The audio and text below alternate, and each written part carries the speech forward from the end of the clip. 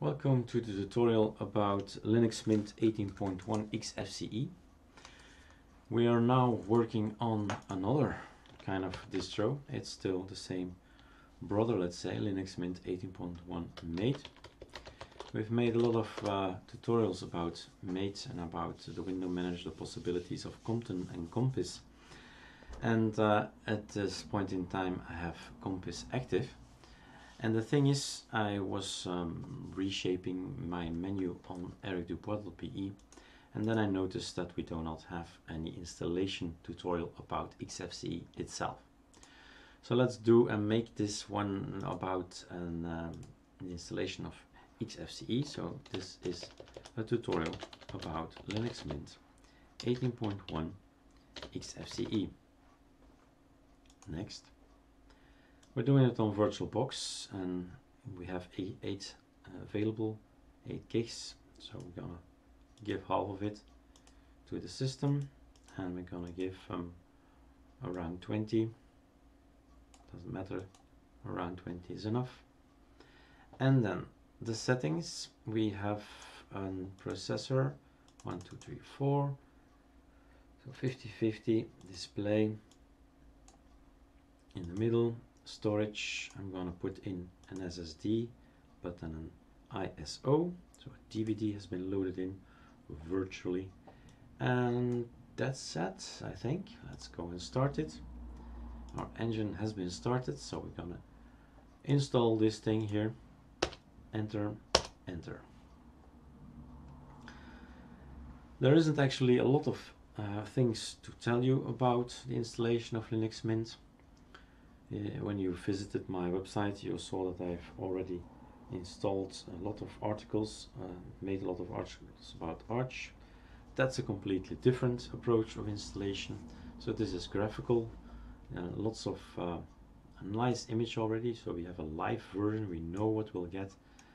Just by booting from a USB or a DVD, this is what you get, and this is how it will look. And Arch is totally different, coming from a black screen and formatting hard disks and so on, activating swap. It's a completely other procedure to install. So we're going to install it via clicking on Install Linux Mint, and you choose your language. I suggest you take just English.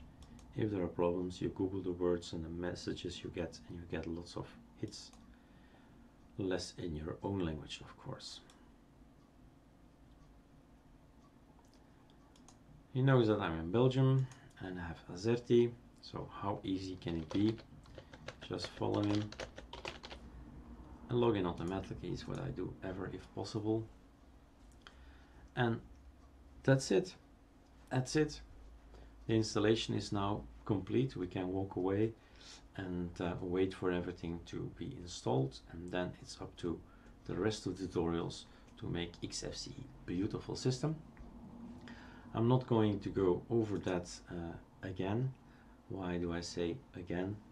Because this tutorial has been made on latest articles. Erik Dubois here. We have a new menu and it's called Installation of Linux Mint. So I'm covering the 3 of them. The 3 are Cinnamon, Mate and Xfce. So this is about Xfce, and I noticed when grouping, when making this system here, this menu here, that I saw that things to do after installing Linux Mint 18, be it 18, be it 80.1, doesn't matter. We start straight away from this desktop, so in a few minutes time we'll have this desktop. So I'm going to put the tutorial in front here. Okay, let's wait for it to finish, and then we'll sign off.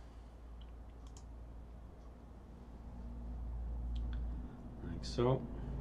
Almost finished copying files. Control F is the major key you have to remember. Right Control F, and then the full screen is off again. Host F, and let's wait for the installation to finish. There we are. Let's restart again.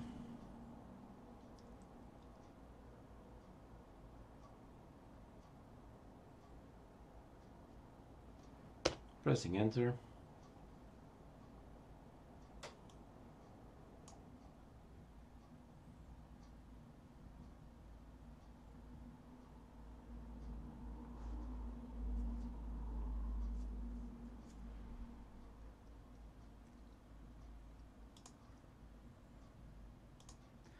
Going to full screen. I don't want to see this dialog anymore next time. And we do want to have an update, optimize stability and security. Would be a good idea. So, okay.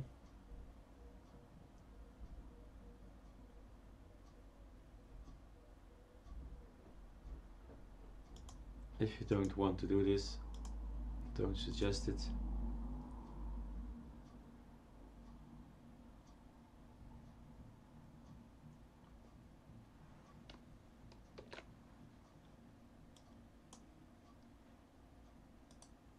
So that's been done. Let's upgrade this, install the updates.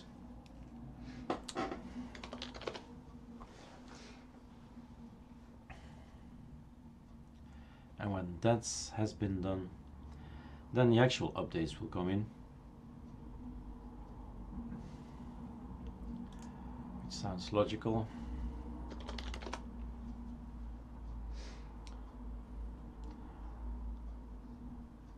And let's wait for it.